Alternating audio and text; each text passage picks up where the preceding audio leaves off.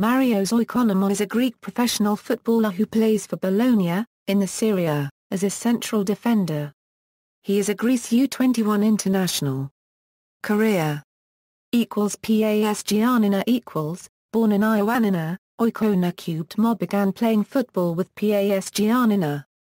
On November 14, 2012, he made his debut for the Greece U21 in a friendly match against Austria U21. He played only one season with the club, having 23 appearances in all competitions. Cagliari Calcio after his good 2012-13 season with PAS Giannina, Oikonomou signed a contract with Cagliari, a team in Serie A, the top league in Italy. He was the first ever player in the history of PAS Giannina who managed to sign directly a contract with a foreign club. His former club will receive an amount that will reach $500,000, while keeping a small percentage of resale. On April 6, 2014 he made his debut with the club in a home loss against Roma. Bologna.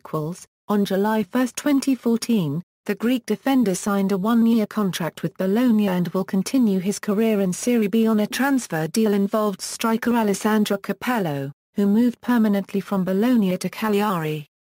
Oikonomou played last year for Cagliari, but he made very few appearances, thus he changed his football environment. On September 23, 2014 he made his debut with the club, scoring in a 1-0 away win against Tirana Calcio. His remarkable season has made him the object of desire in Italy, especially for SS Lazio and Hellas Verona FC. On March 2015, despite his excellent appearances in the field, Marios Oikonomou has gone through a difficult time in which he was forced to stay in the bench after the arrival of Daniel Gastaldello, but the transition to the three-man defence allowed him to return to the field and to unlock the game against AS Livorno Calcio by scoring a goal, giving 3 key points in the race for promotion. He insisted on the method of training and the managerial abilities of Luis Diego La Cubed Pez. Oikonomou is necessary to turn into a game the good things done in training. We must think only of what we feel in the week and put it into practice in the match. There is nothing to change in our daily work even though we do few goals. But even with the arrival of Gastaldello, Oikonomou has seen it as a stimulus. I tried to look on the bright side, admitted the defender. From players like him and Domenico Maeto I can learn a lot. They both have a valuable experience. With them I feel good, and now with the three-man defense we can do good things. On June 9, 2015, Marios Oikonomou has contributed as Bologna are back in Serie A 1 year after their relegation thanks to a dramatic 1-1 playoff result with Pescara Calcio.